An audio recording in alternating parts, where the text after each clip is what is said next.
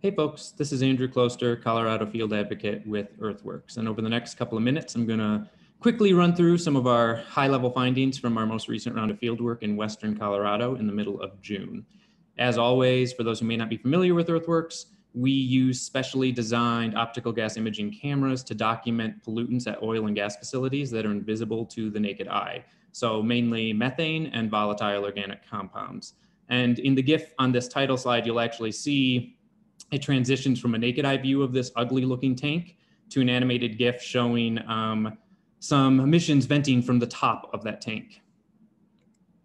So just as a quick overview, over the course of those 2 days, we looked at roughly a little bit over 50 oil and gas facilities in two primary areas, one being the I-70 corridor in Garfield County, the other being the Medicine Bow Route National Forest area in Route and Rio Blanco counties.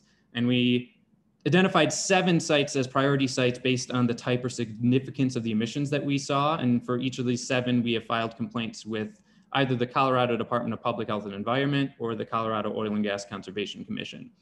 And then the top line finding from this round of fieldwork, which I want to focus on during this brief presentation, is emissions at marginal, so low producing and inactive wells.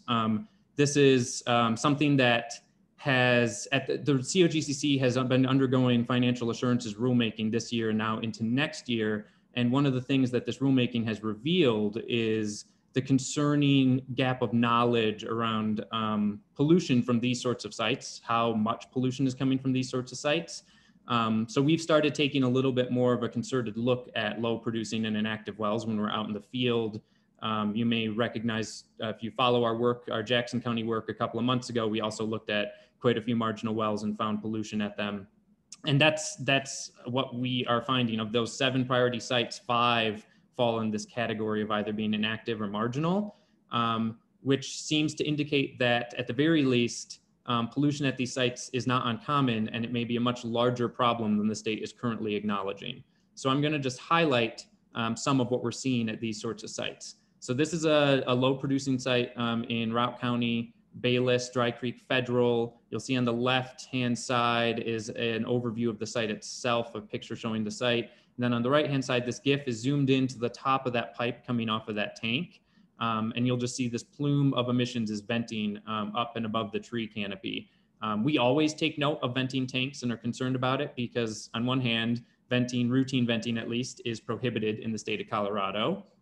Also, venting means that these hydrocarbons are just being released directly into the atmosphere. There's no combustion or anything as an intervention.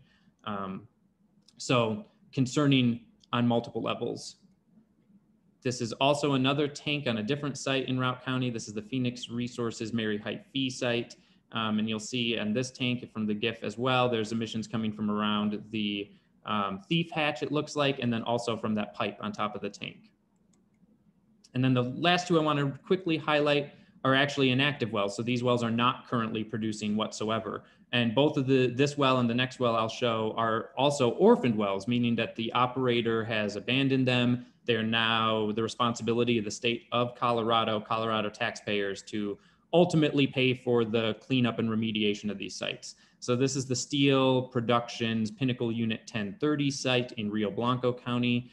And you'll see on the GIF, there are emissions venting from this tank. While these are not nearly as significant as the last couple of examples, in some ways these are more concerning given that this is an inactive site. This site has actually been inactive since 2019. So for a few years now, there's been no activity on this site, no production, and yet there are still emissions venting from this tank.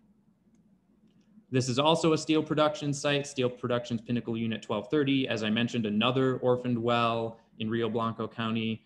And you'll see in the GIF on the right, there are emissions as well venting from this tank. This is almost more concerning than the last site in the sense that this site has actually been inactive since, I believe, 2014. So for more than half a decade now, there's been no production on the site, and yet we are still seeing emissions venting from this tank. So that's all I have to share today, but I promise we'll have much more in the months to come, especially as we continue to take a look at and shine a light on what may be a very significant problem with pollution from these marginal well facilities and inactive facilities. Thanks all.